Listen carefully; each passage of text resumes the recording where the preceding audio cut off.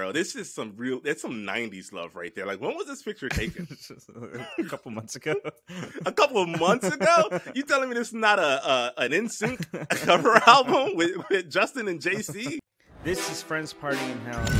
That fool said, I'm above average. I mean, I ain't no Ron Jeremy or nothing. Hey, stay with me, man. Stay with me. I mean, you can stop right there. That's horrible. You hear that, Netflix? You hear that? Also, give us a shout. I have no idea what I'm talking about most of the time. The only podcast approved by the Vatican.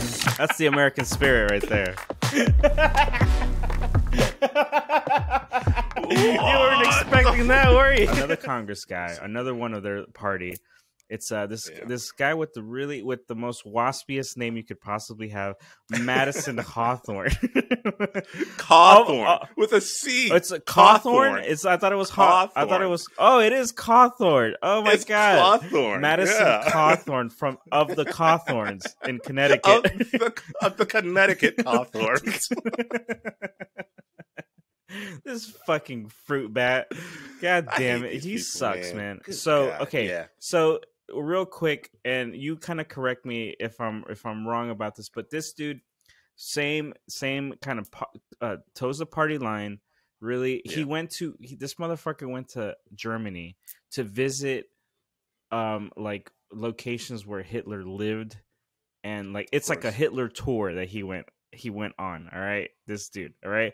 Why you would do that? Like, you know, fine, maybe you're a history buff, but the problem is that the other shit you do doesn't back up that you're like a history buff, right? Because you're a misogynistic, racist dude who says some outlandish shit, just like everyone else. But the reason why this dude doesn't get shit is because he's disabled. He's in a wheelchair. He's in a wheelchair. Okay. So there's this weird sympathy. It's like, oh, I mean, he could be like a little racist. He's disabled. I mean, come on. Like, what are we gonna do? Like pile on this guy? His life's already hard. Like, no, dude. Like, fuck your legs. Like you don't get any sympathy shit just because you fucking. And he lied about how he got all in this life. Yeah, he lied about how he got disabled too. He said he got disabled, I think, with like some military shit, but he never went into the military. Like there's how he got disabled. I don't even know. I don't know. There's some he's a shady ass dude. He's probably doing that. But anyway, the point is that he got in trouble lately because I don't know where the rift happened, but he started talking shit about his own party, which in the Republican Party is a very big no-no.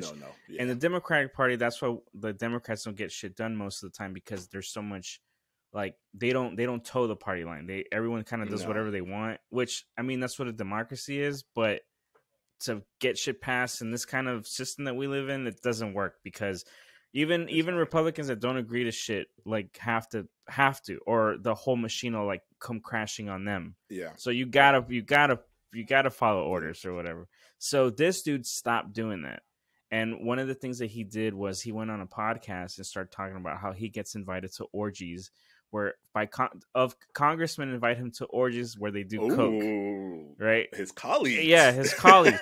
And so let's just say you and I, we're work buddies, right? And then you go on a podcast and you say, yeah, man, Rudy invites me to orgies all the time and does coke lines off hookers. But, I'm not, I don't partake in that kind of stuff. I'd be a little miffed that you would like put out my business like that. Number one, if it's true, right? And number two, of course, regardless, right? It's be like, hey, why are you talking? Like, what's the matter with it? If I didn't tell anybody, why are you telling people? Yeah. So that got him into some hot water.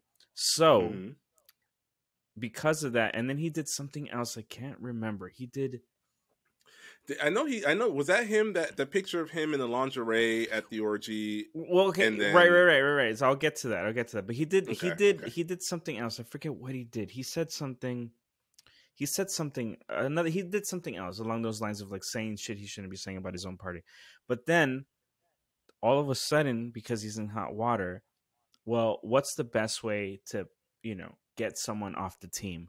You're gonna burn them. So the party, it seems that the party had some dirt on him, and then they just released it. And they're like, all right, well, since you want to throw us under the bus, Now we're gonna throw you. Like, this is all. See, also politics can be really fun, guys, if you guys pay attention, because there's a lot of shit like this. There's some sordid shit that happens too, just like this.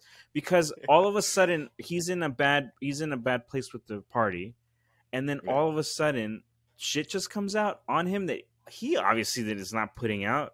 So there's money behind this kind of smear campaign to ruin his career. Obviously, they're trying to, and because they're leaning into because he's gay, right?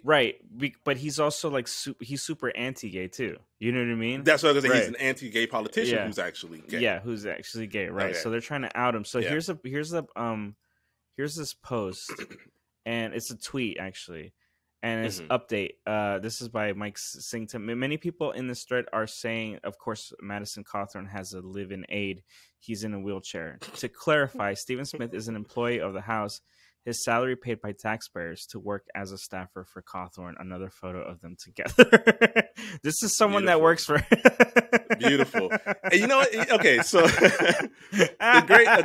this dude has a mistress.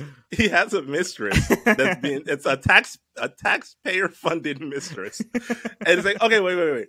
So first off, what's the male equivalent of a mistress? Because a mattress.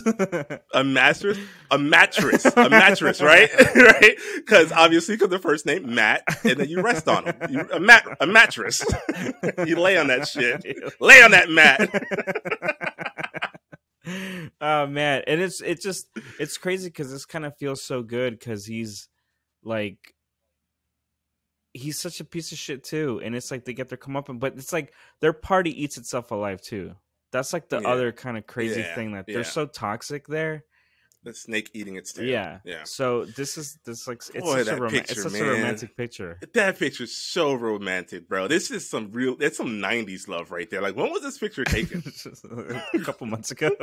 A couple of months ago? You telling me this is not an NSYNC cover album with Justin and JC?